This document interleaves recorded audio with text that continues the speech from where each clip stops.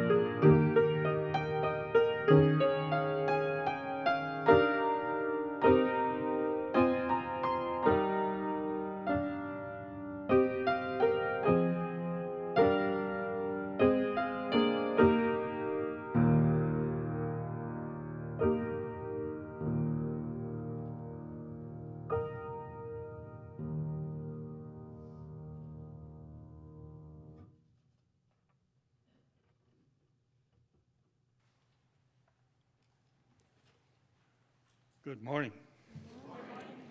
Good cold morning.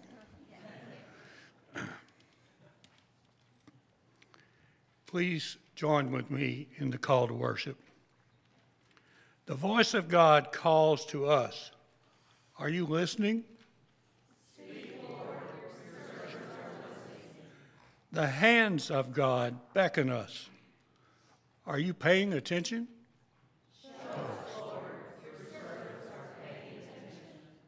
The love of God asks us, are you ready to follow? Guide us, Lord, and we, your servants, will follow. Come, let us worship the God whose tenacious love never stops calling and beckoning and asking us to follow. Thanks be to God.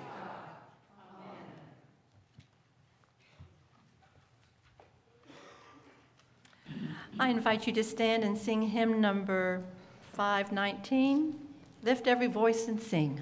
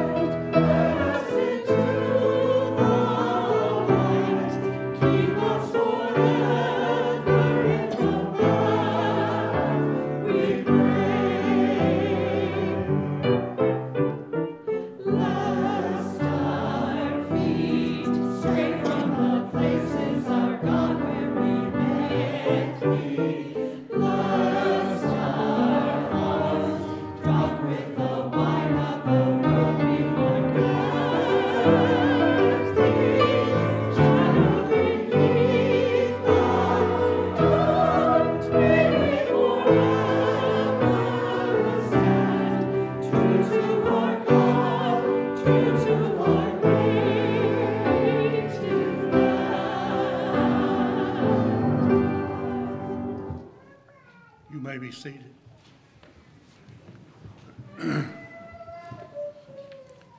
Please pray with me. When we confess our sins, we accept God's invitation to clear out the noise and chaos that keeps us from recognizing God's loving voice. So as we come to confess our sins and we reconcile to God and one another, take this opportunity to let God help you declutter your heart and your mind so that you might listen and receive God's love and guidance more clearly. Merciful God, we confess that we have not loved you as our God, nor have we loved our neighbors as ourselves, or our priorities do not line up with yours. And too often we wander from your path by trying to do things our way instead of yours. Forgive us, Lord, your servants repent. Merciful God, we confess that we are too often complacent in answering your call to enact justice. You call us to enter the flow of your justice that rolls down like water. And instead, we inhibit the work of justice by choosing not to pay attention or believe the stories of suffering and the need in our midst. Forgive us, Lord, your servants repent. Merciful God, we confess that sometimes we avoid you. We don't want to hear your voice. We don't want to receive your call. We are scared of what you might ask us to do and how letting your grace work in our lives might change us. So we keep you at arm's length, ready to run when you seem to ask us too much of us. Forgive us, Lord. Your servants repent. Merciful God, we confess that there are things that clutter our hearts and minds and that we cannot say aloud or do not have words for. And so we lift them to you now in silence. Let us offer our silent prayers at this time, reconciling God, your steadfast love surrounds us, calling us into right relationship with you, with self, with one another, and with creation. As your reconciled and forgiven people, open our hearts to receive all that you have to say to us today. Speak, Lord, your servants are listening.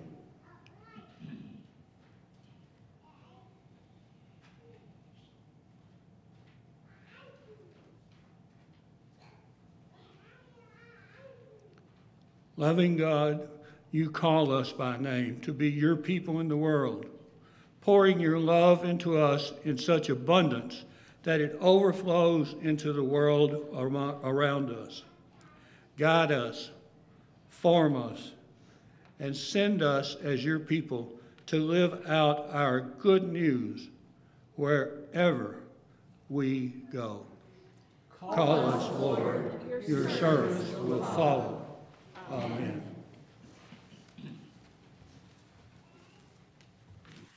Friends, as we get ready to read the scripture, will you join me in the prayer of illumination? Lord, open our hearts and minds by the power of your Holy Spirit, that as the scripture is read and your word proclaimed, may we hear with joy what you say to us today. Amen. And now any of you that are able, please stand so that we can hear the gospel reading and honor the gospel. It's a story from the Gospel of John. Jesus calls Philip to be a disciple. And Nathanael, who's studying, then also is convinced. It's a strange story, but let's listen. The next day, Jesus wanted to go into Galilee, and he found Philip. Jesus said to him, "Follow me." Philip was from Bethsaida, the hometown of Andrew and Peter. Philip then found Nathanael and said to him, "We found the one Moses wrote about in the law and the prophets, Jesus, Joseph's son, from Nazareth." And Nathanael responded, you've heard this before, "Can anything good come from Nazareth?" Philip said, "Well, come and see." Jesus saw Nathanael coming toward him and said about him, "Here comes a genuine Israelite in whom there's no deceit." And Nathanael said, "How do you know me?" Jesus answered, "Before Philip called you, I saw you under a fig tree." By the way, that means I saw you studying. That's all it means. Nathanael replied, "Rabbi, you're God's son. You're King of Israel." And Jesus answered, "Do you believe because I told you that I saw you under the fig tree? You will see greater things than these. I assure you that you will see heaven open and God's angels going up to heaven and down to earth to see me, the human one." The word of God for the people of God. Thanks be to God. It's time for the children to come forward for the children's message, and Joe Cottingham's going to be leading us.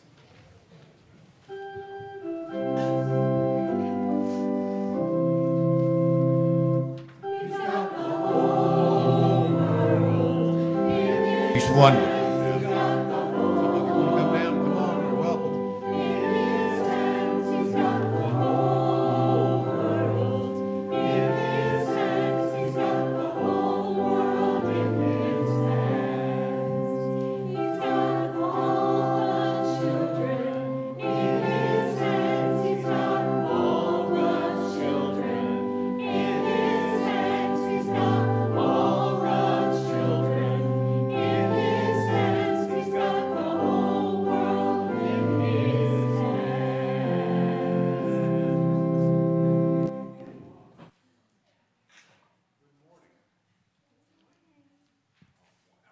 Sound very enthusiastic. Good morning.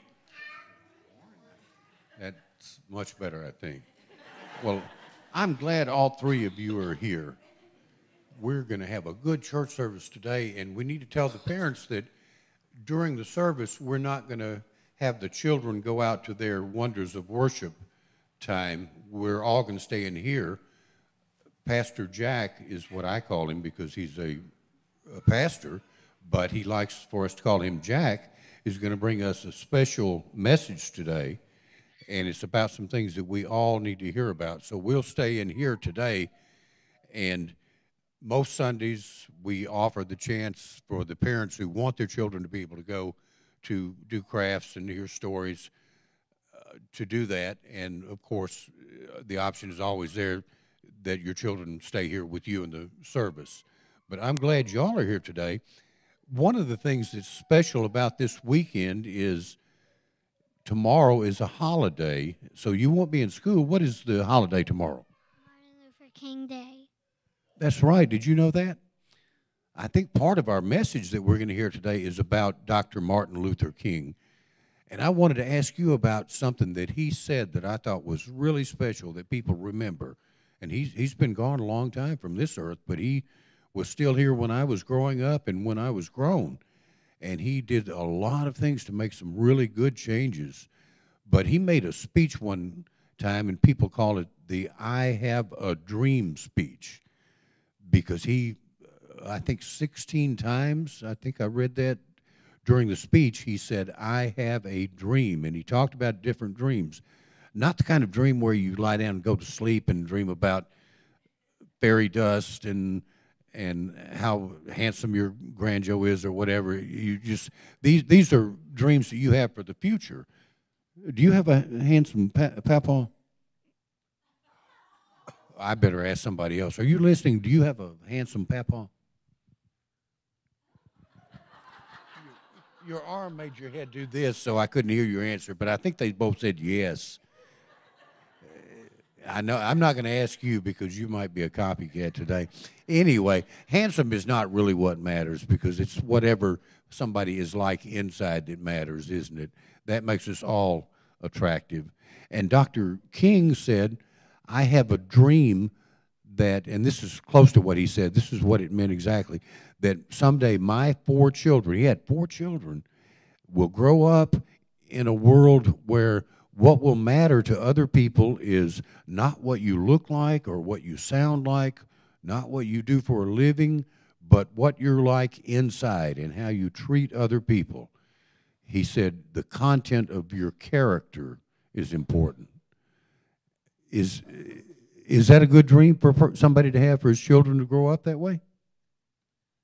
Tell me about some dream you have. What do you think about you would like to happen someday? Being together with my family. Being together with my family. Being with your friends and your family, is that what you said? That's a pretty good dream. And you get to live that dream, don't you? Because you have a lot of family and a lot of friends. The same as her. Say that again. The same as her. All right. Well, I'm glad I didn't ask you the other question a while ago when you say the same as her. What's your dream? What's one of the things you hope happens? I like being with my friends. Well, that's something that you get to dream about and do every day, isn't it? Do you have a lot of friends? Mm-hmm. Are your friends good people? Mm-hmm. I'll bet the content of their character is good. And that's what we all want to try for, is to be good people and to respect other people. Thank you very much for joining me today. Do you want to say a prayer together? Will you repeat if I say a prayer? Let's close our eyes. God, thank you for the chance to dream and think about what we want to happen in the future. And now you can repeat, thank you, God, for all that you give us, for giving us dreams and the chance to live those dreams. Amen.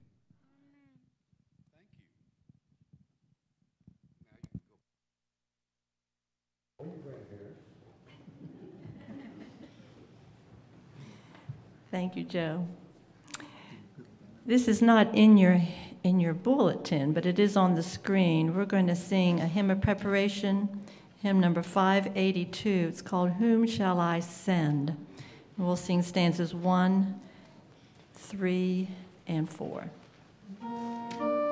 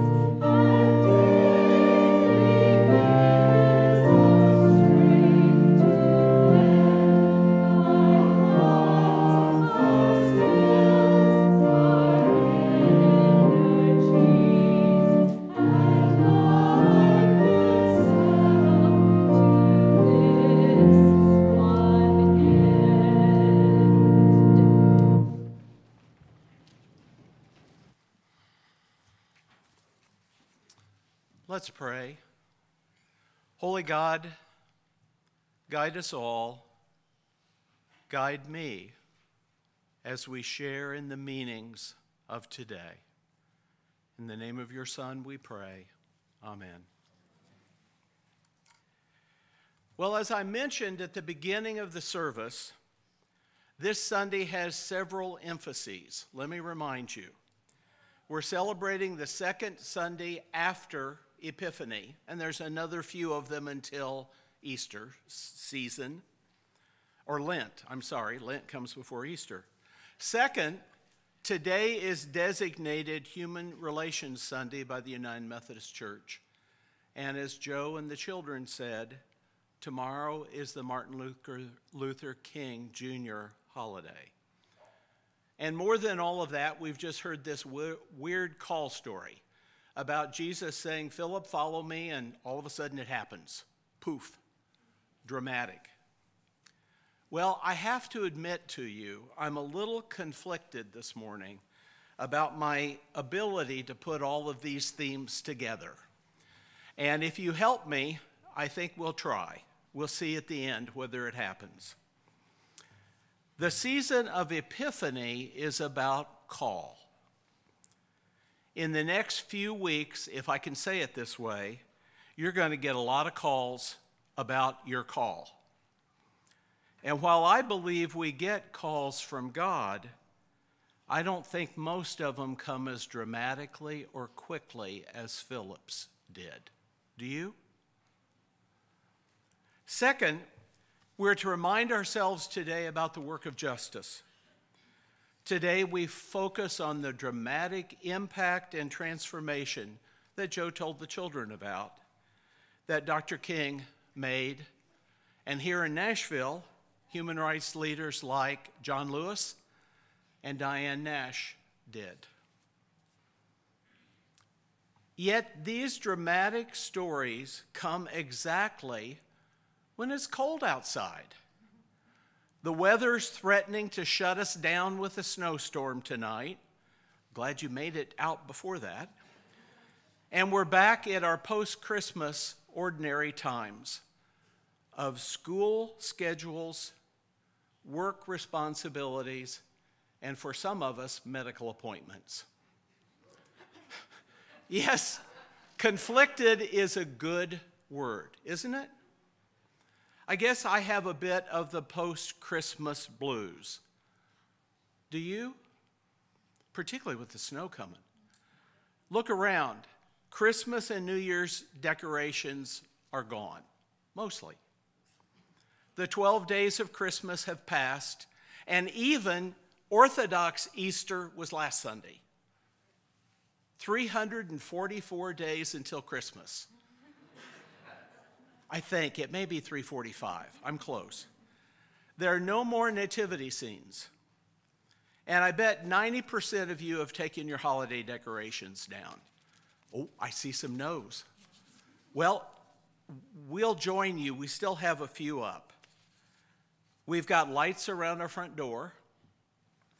We've got a tree, that lighted tree that my mother made over the fireplace.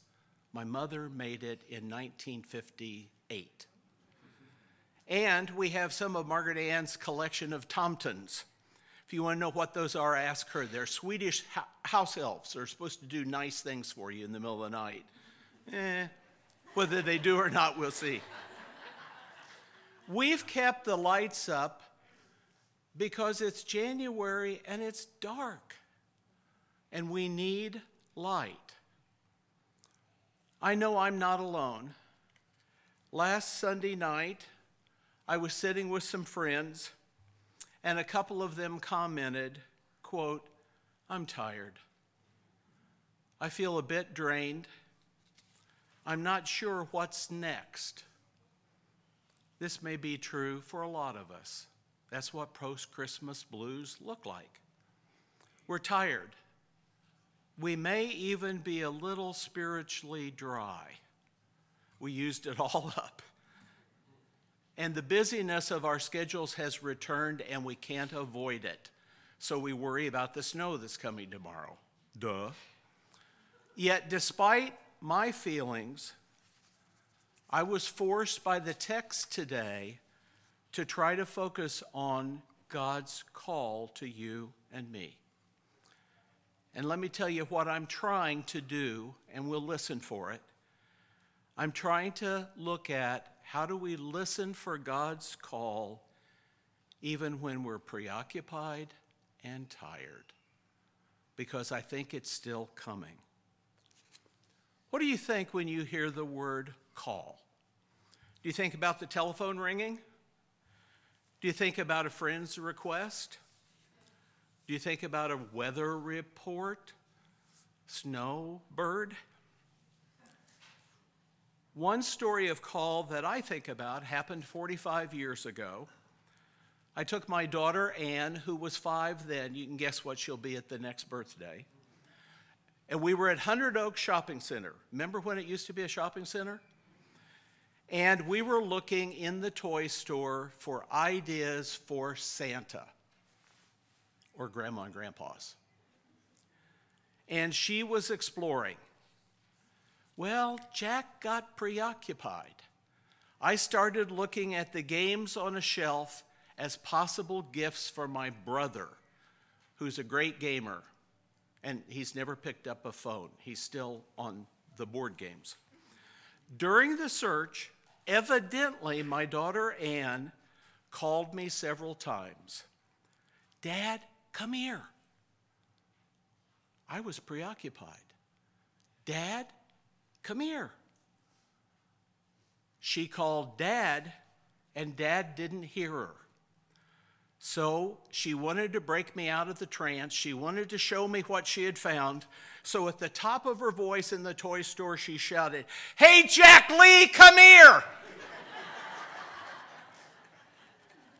I didn't even know she knew it was Lee in the middle.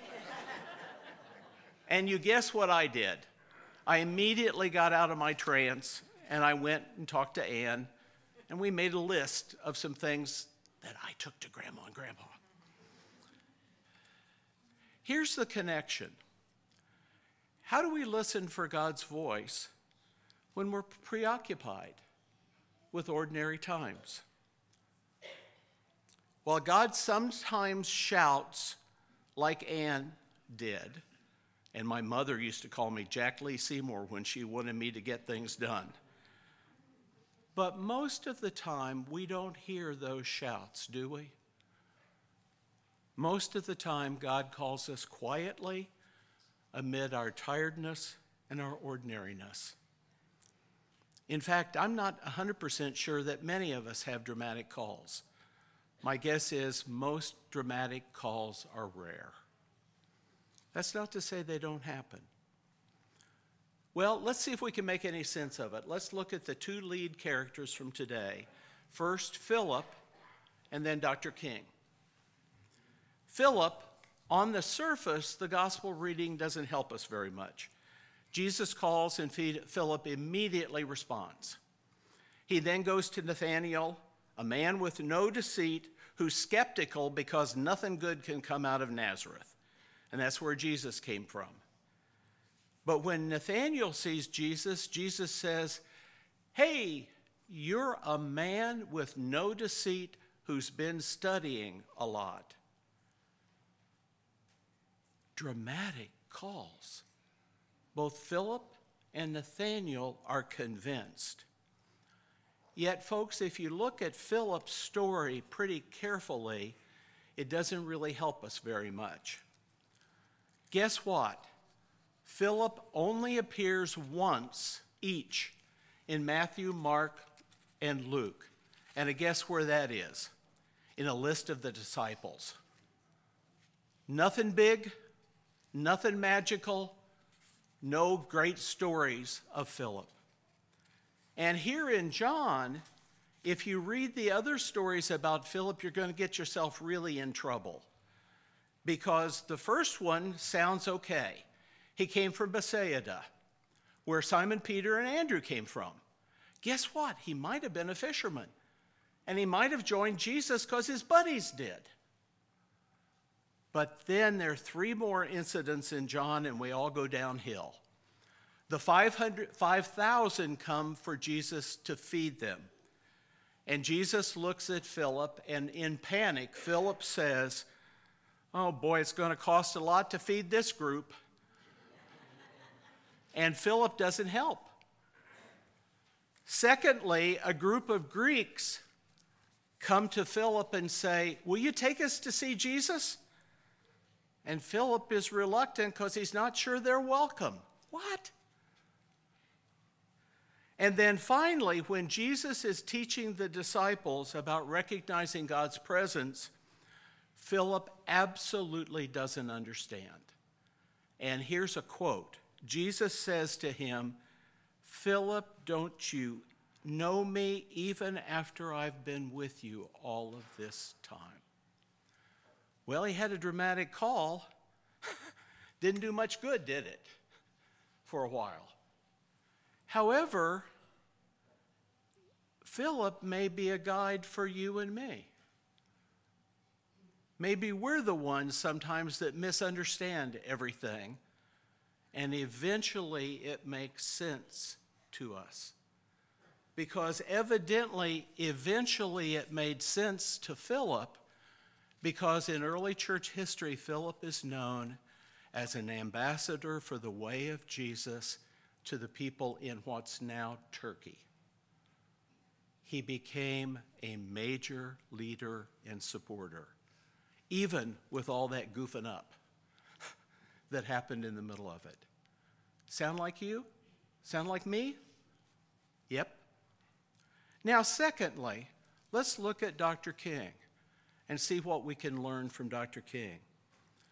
Well, on the surface, everything looks dramatic, doesn't it?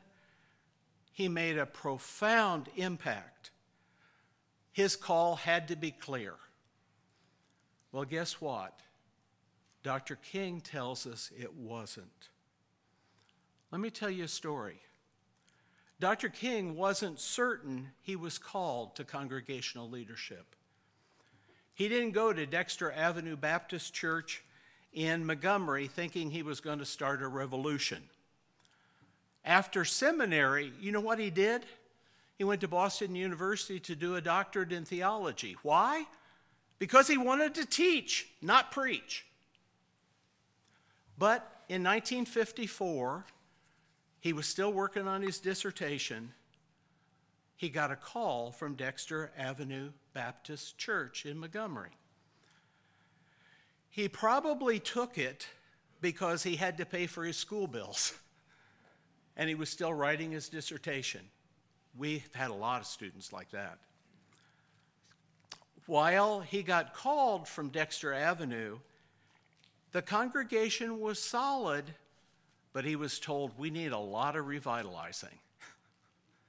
And in addition to that, while the congregation stood for justice, most of the leaders in the church said, "Everything's really falling apart right now. We need somebody who'll help us make sense of it." It wasn't a plum parish. In fact, Dr. King, when he was invited to preach for his call sermon at the church, said, quote, "I've no pretense of being a great preacher or a profound scholar.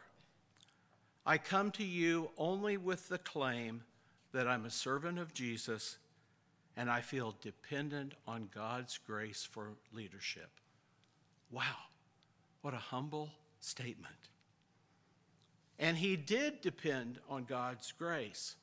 Within 2 years of going to Montgomery, he was elected to be chair of the Montgomery Improvement Association. And at a meeting of the Montgomery Improvement Association, guess what they did? They planned the Montgomery bus boycott. He didn't initiate it. Other people did. And Dr. King regularly said, quote, "There's a lot of stuff I didn't plan. It just so happened. The grace of God called me. As I was listening to the regular events of everyday life, God called." Now, let's underline this with a true story about Dr. King. one you probably haven't heard. The year after the Montgomery bus boycott, he was offered a faculty teaching position at Garrett Theological Seminary, where Margaret Ann and I taught. After considering it for quite a while, a year, he finally wrote the president, and let me quote,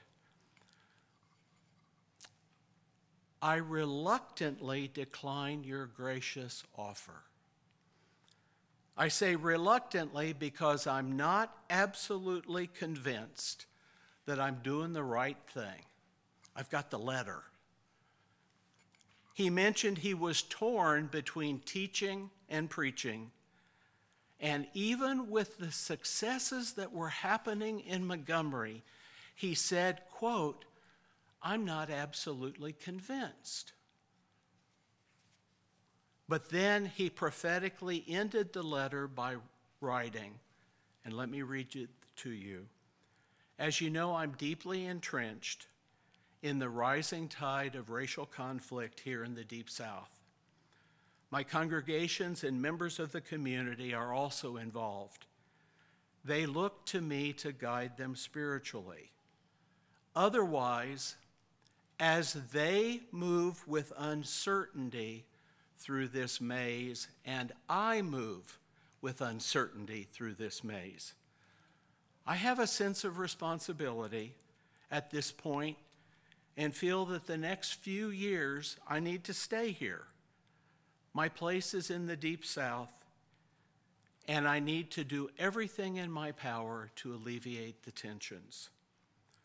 I've started on this challenging venture of love and nonviolence that I'm not really sure what it means, but I'm also too aware that the philosophy that's been spread throughout the Deep South needs to hear about love and nonviolence. I'm hoping that the grace of God will carry me through. I have to say no now, even though I'm not sure I'm making the right choice, because I know it'll take time and hard work here, and I need to stay for a while. I may call you back." It was in the midst of everyday living that a man we look back on as a hero was struggling to make sense of what really was his call. And those who were surrounding him were also uncertain about their call. So friends, when you and I are a bit down, tired, not sure about our calls, think about Philip. He dramatically said, "Yes, Lord," and blew it. And then he did it. Or think about Dr. King, who said, "I'm not certain I'm doing the right thing, but I need to stay and try." You see, whether it's Philip, Dr. King, me, or you, God's call to us comes in the ordinary moments of life. Only in our daily lives, in the struggles that we have, do we hear God's call, and sometimes it's not very clear. But let me give you a couple examples. Look around this church. Think about your friends and the people who you know from this congregation. Let's think about call. You get a telephone call from a friend who says, "My wife's in intensive care. He needs some company." What do? You respond. Or a friend living near you hurts her back. She says, "I'm really hurting," and you volunteer to go shopping for her. You've heard a call. You see two friends in the congregation who gather the young children and teach them to be musicians leading worship. And what do? You praise them and say, anything I can do to help you? You've responded to a call. You see the leaders of the church struggle to provide resources for unhoused persons. And you say, I'll join you. I'll stand with you as we try to figure out what's next. Congregations have calls too.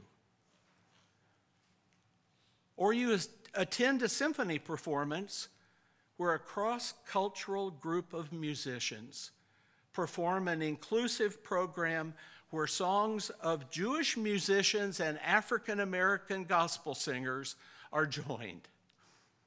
We went to the symphony last Friday. And you wonder, how can I work for inclusion? Because this is the most inclusive crowd we've seen in the symphony for a long time. Or you watch on television a celebration of Dr. King's Ministry of Justice, and you wonder where God wants you to be. And you hear about a service project, and you volunteer an hour. You've heard a call. Or you see a country musician who you don't really listen to testify before Congress about the damage of drugs, and you reach out to a really good friend of yours who you know is struggling with addiction. Friends, God's call comes in the everyday moments of your and my life when we're tired. And it doesn't matter whether you're Philip or Jack or Mary or Evelyn or Joe or Susan or Rick or Rob or Margaret or Laura or Dean. Could I go on? It doesn't matter. God's calling in the quiet moments of your life, and there are ways you can respond. Let me close this morning. One of the very best descriptions of God's call is reflected in an amazing poem, The Work of Christmas. I bet some of you have heard it. And you've sung it, I think. It's set to music, too. It was written by Dr. Howard Thurman, who in 1953 was named to be chaplain at Boston University, the first African American to have a role of chaplain in a white university. 53, long time ago, and early in the struggle. He was known as a great scholar and mystic. Listen to his words. When the song of the angels is stilled, when the star in the sky is gone, when the kings and princes are all home, when the shepherds are back with their flocks, that's when the spirit of Christmas begins.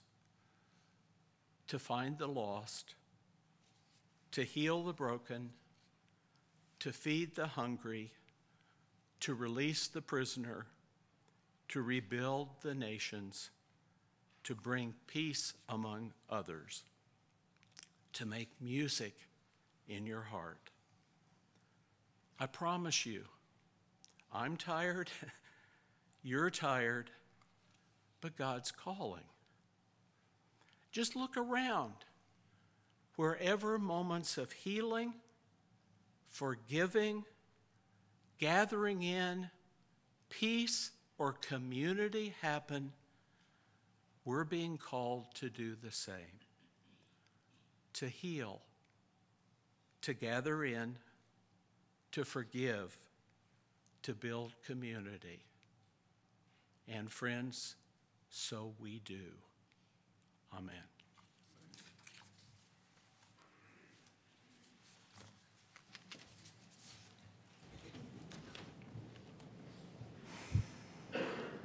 Thank you so much.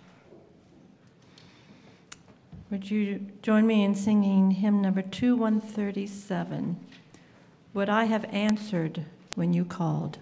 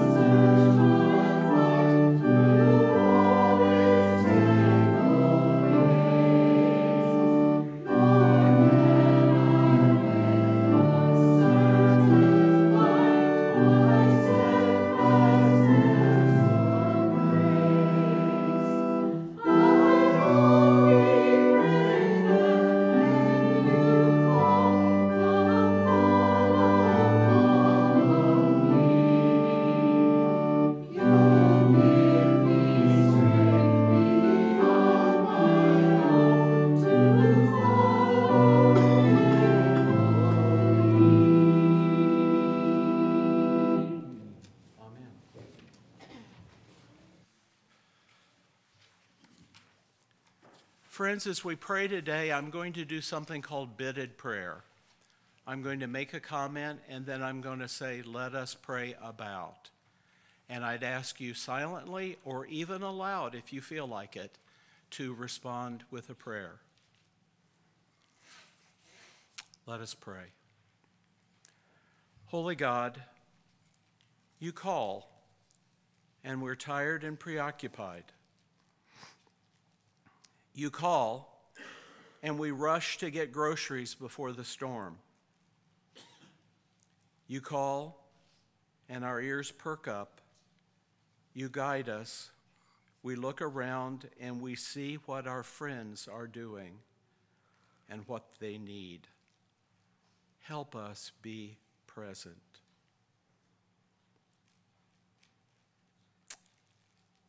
Let us pray for those who need healing.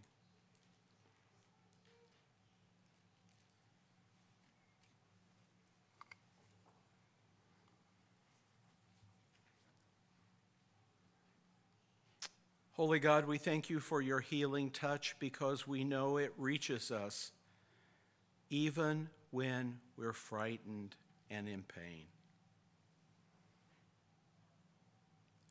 Pray for those who need forgiving.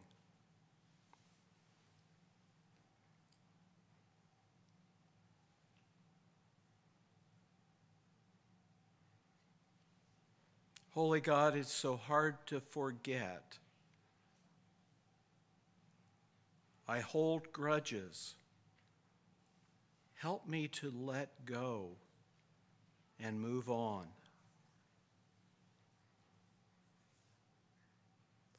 Pray for those who need peace.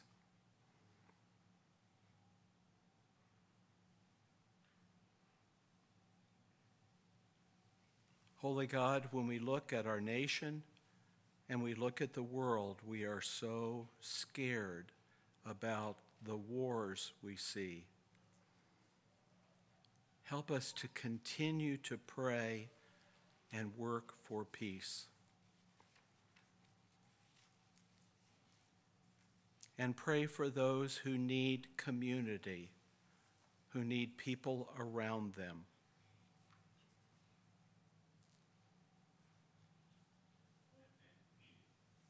Holy God, we were not meant to be alone. We were meant to be in community. Help us to build together, to work together. Holy God, you call, and we're tired and preoccupied. You call, and we rush to get groceries before the storm. You call, but our ears do perk up. We know you'll guide us. Help us to see around us. Help us to be present and respond. And in the name of Jesus, we now pray the prayer that Jesus taught his disciples that has come down through history for us. Our Father, who art in heaven, hallowed be thy name. Thy kingdom come, thy will be done on earth as it is in heaven.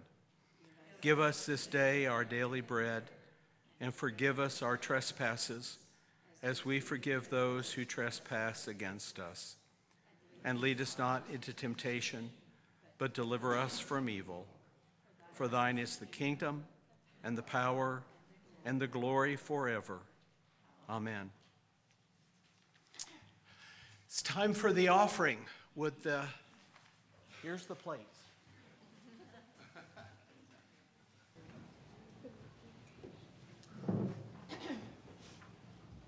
Friends, God's given you and me so much. This is the time for us to remember to give a few things back.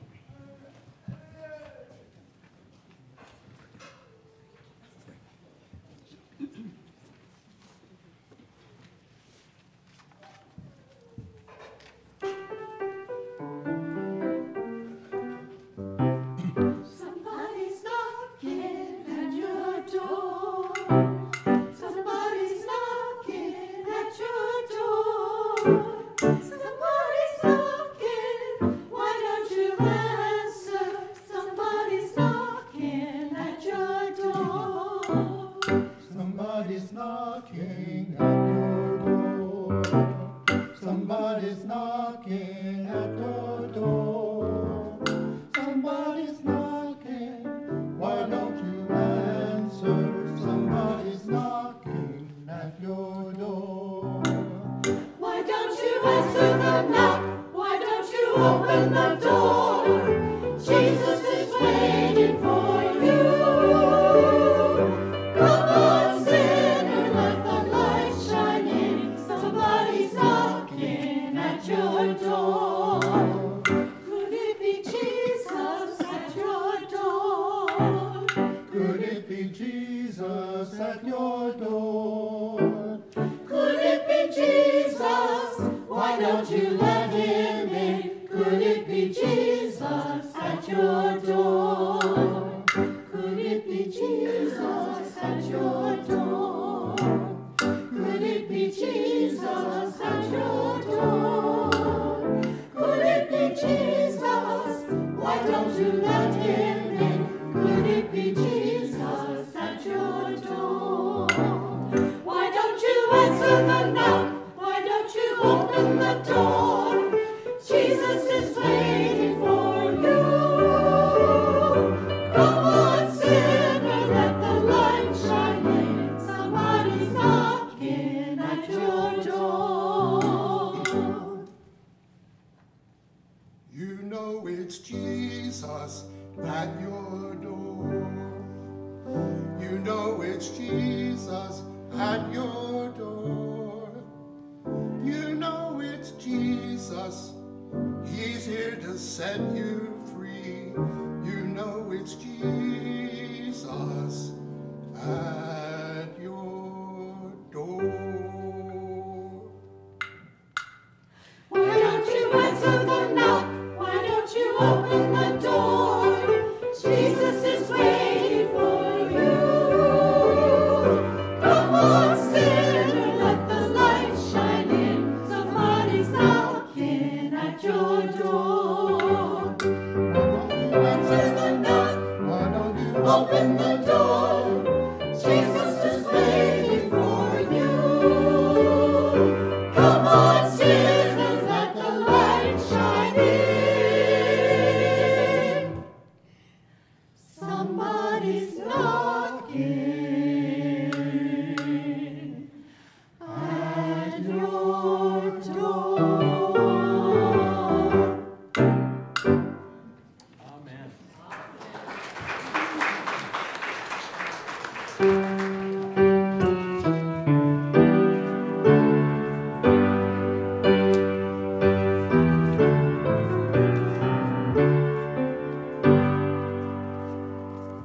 Praise God.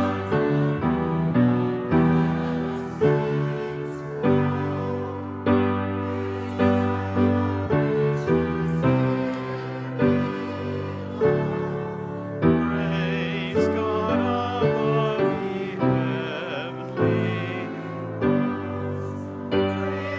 Creator, Son, and Holy Ghost. Amen.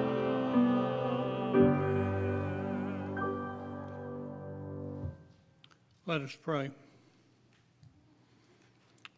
God of all wisdom, how often have we been deaf to your voice speaking to our hearts, especially when we move in a world that needs you so desperately. The reading from 1 Samuel brings us the phrase, "The word of the Lord is hard to hear in these days," which resonates with the relevance of the evening news in our days. As we bring our gifts to be dedicated this morning, we pray that you might open our ears and open our hearts to hear where you call us to respond with obedience, so that we might do what you need to be done toward healing our world. In Christ we pray. Amen. Before we dismiss, I want to make an announcement, a prayer announcement. Eddie Myers died on Friday, so let's remember to keep his family in our prayers. Arrangements for his service have not been made yet, so the church office will let you know about that.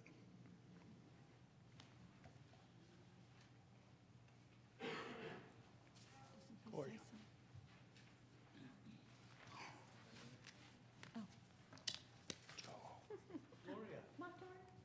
Your turn. You got it. Sorry.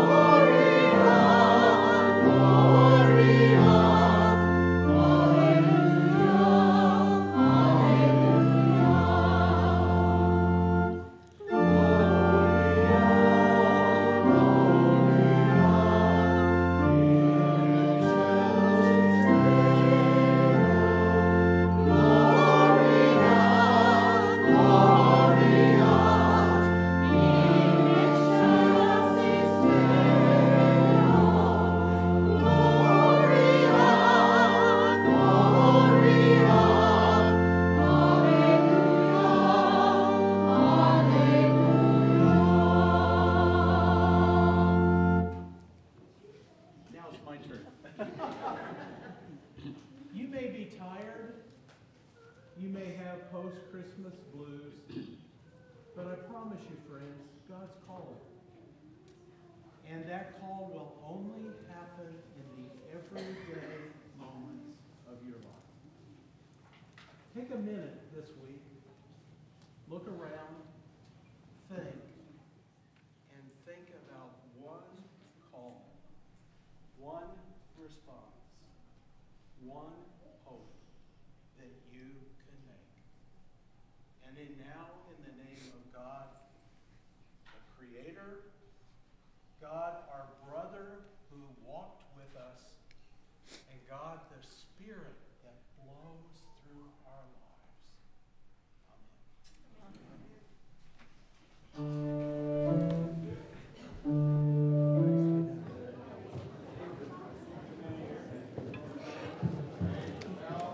Took a shot of Uncle Chris.